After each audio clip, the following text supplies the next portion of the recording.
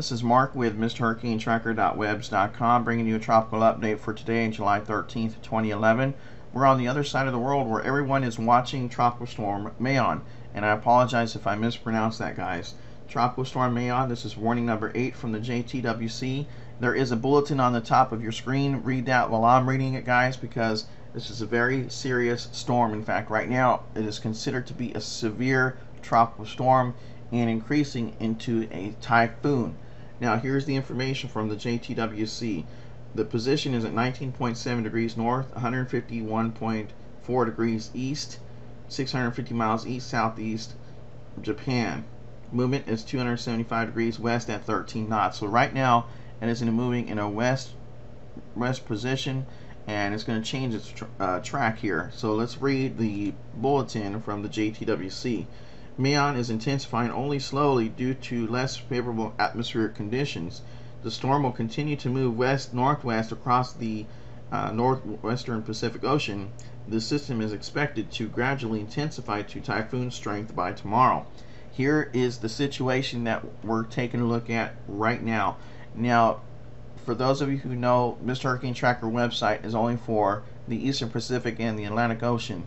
Now, what I'm going to actually end up doing later tonight is probably making a whole new website specifically for typhoons, and we'll talk about that later tonight when I do another video.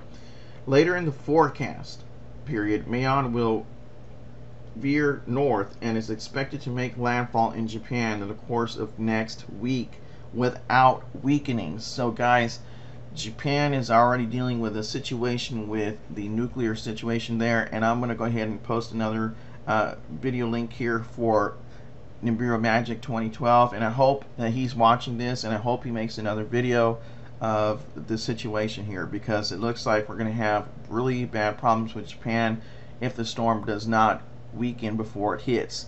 So according to the JTWC, though, it looks like the storm is not going to weaken and will veer north later in the week, next week, and head straight to Japan.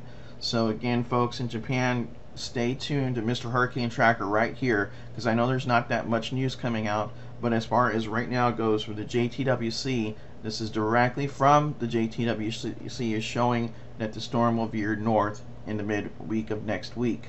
So we'll stay tuned with Japan and watch very closely. I'll make continuous videos on a daily basis and try to keep you informed. So everyone, stay tuned to MrHurricaneTracker.webs.com and on YouTube.com/MrHurricaneTracker. And I will post a link in the description in the video below for Nibiru Magic 2012. And of course, you see his video up here on the top right hand corner. It's a link to his videos. So actually stay tuned with him as well, with the nuclear situation in Japan and other information. So thank you guys so very much for watching. Again, please rate, subscribe, and comment. Stay tuned for the latest news and information on this storm.